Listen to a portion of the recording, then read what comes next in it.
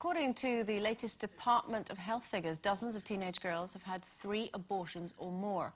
89 girls aged 17 or under who terminated a pregnancy last year had done so at least twice before. And across all ages, more than 1,000 women wanting an abortion had had 4 previously.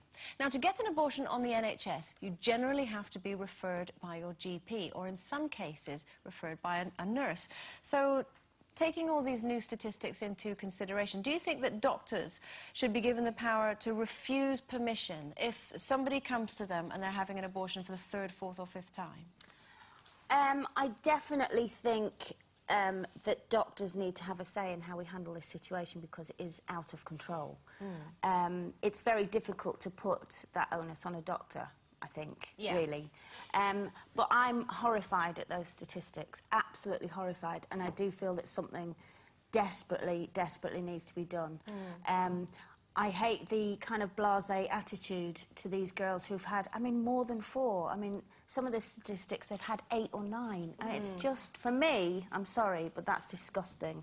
You can make 1, possibly 2 mistakes. But as something as traumatic as an abortion, if you can't learn from that mistake, then there is something desperately Especially when wrong. you're dealing with people who are so young, because you're not talking that many over a whole lifetime. It's within actually quite a short space of time.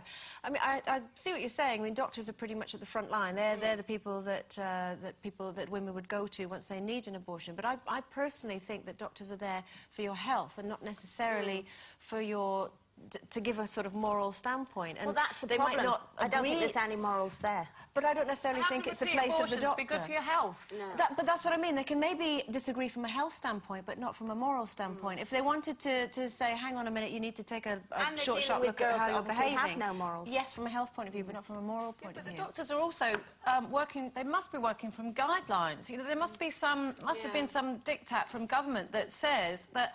And this is, I'm so shocked by this, I really am. Girls between 12 and 16 can just get an abortion without even their parents knowing. They are offered counselling, though, so if maybe they can't go to their parents, they are offered Yeah, but the counselling is a formality. It always has been. You know, that's just the rule. As long as you've had counsel, it's not counselling, it's like, do you want an abortion? Yes, here you go. You know, and I've had one. And what I can't understand about this is why anybody in their right mind, young or not, would be so mad as to put themselves through that as a kind of way of dealing with unwanted pregnancy. Now, there are so many ways to prevent unwanted pregnancies. Now, why would you get to a stage? How did we get to a stage where girls can just think that if they get pregnant, that's fine, just have another abortion? I think it's absolutely outrageous. I think we're in a society now that accepts it, and I think that's where we've gone wrong. We've come to a point. It is bizarre that we've actually come to this point in history. I can understand 25, 30 years ago, when we didn't have contraception, we didn't have anything like that. I can understand that. What on earth has gone wrong? What's happened? I don't know what the answer is, but it's like... What happened to safe sex? Yes, I mean, it looks like a badge of honour, you know, like an aspo. Oh, well, I've had... How many have you had? Oh, I've had 6.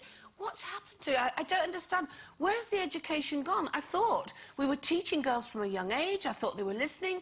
Why would you not have contraception when it's free? Why would you not do any of that? What has happened to society that we now have this amount of girls? Do you think it's actually gone the other way, Sherry, that perhaps there is too much information out there? So girls... Well, I don't know. Because, I mean, I think, definitely, teenage girls now know an awful lot more about sex than when I was growing up. When I was a teenager, it was kind of hush-hush. There was a wee bit of shame involved, you know. If there were girls that fumbled behind a bike shed, it was a bit, oh, look at her.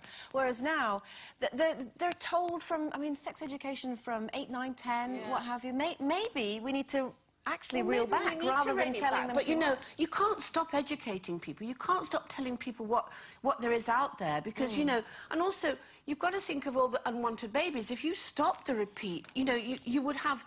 We don't want... And we've got enough unwanted babies as it is. But what is the answer? Where has somebody gone wrong? You know, something's happened, hasn't it? We need to...